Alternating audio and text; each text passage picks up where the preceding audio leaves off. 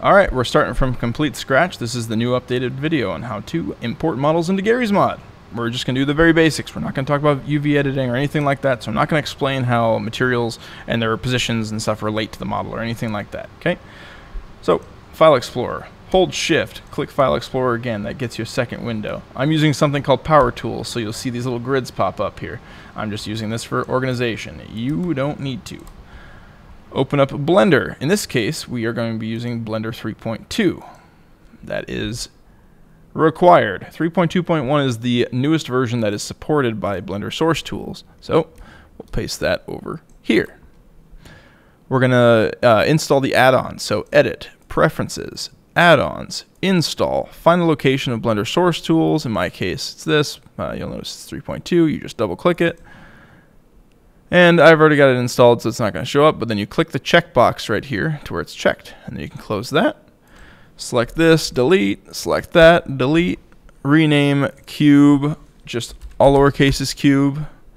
We're going to scale this, so left click it once to select it, press S, and then type 10. We're going to scale it to 10x its normal size because Blender's units are different from Garry's Mod. Next, we're going to go do the material. So come to the material thing here, double click this and rename this cube underscore text. Next, we're going to go to Scene, set up the source engine export. Choose the folder where you want to save this stuff. In my case, my project folder is on my desktop. Update, accept, change this to SMD, engine. In my case, normally it's going to be under C, Program Files, Steam, Steam Apps, Common, Garry's Mod, Bin. In my case, it's Steam SSD, Steam Common, Garry's Mod, Bin, and then click Accept.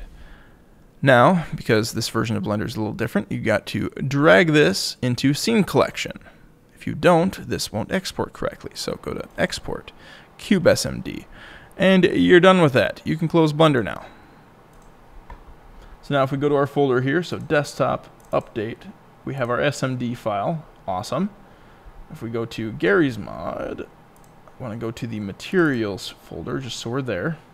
So materials, we're going to keep it organized. We're going to make a folder called cube. I'm going to delete these so we're starting from scratch.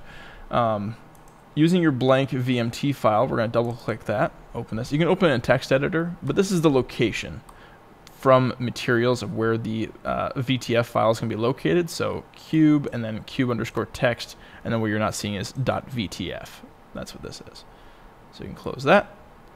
We're going to make the VTF now, so I'm just going to delete that.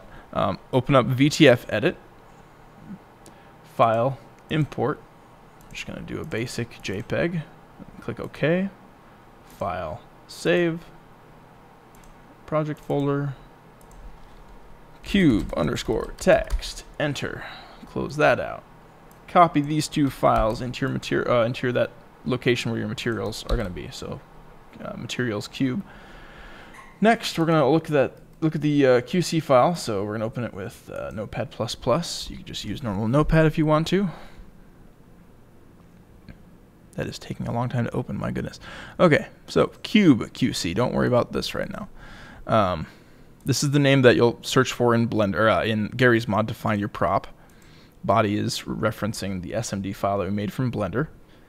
This is the location of the VMT file. So what you're not seeing is Garry's Mod, materials, and then cube. This slash is important, so you got to have that in there. We don't have any animations or anything like that, and this is a basic collision model, which is how it collides with other props and players. So we're just using that same basic square. Okay. We don't have any animations, so we're not doing anything special with that. That is it for that. Now, open Crowbar. Go to the Compile tab. Find your QC file, which is there. And then over here where it says Game that has the model compiler, choose Garry's Mod if it's under the... If your Garry's Mod is located in the default, C, Program Files, Steam, etc., etc. If it's not, you have to go to Setup to Games and then set up and find all these files and stuff for each thing. So... back to the Compile tab. That's all we've got to do is select that. We have that selected. Click Compile. There's no errors. We are great. This automatically puts those models in the Garry's Mod folder. So we can now open up Garry's Mod. Start new game, start. And cube, enter. Bam, there's our little cuboid. Notice that's very, very, very, very, very, very tiny. That is okay.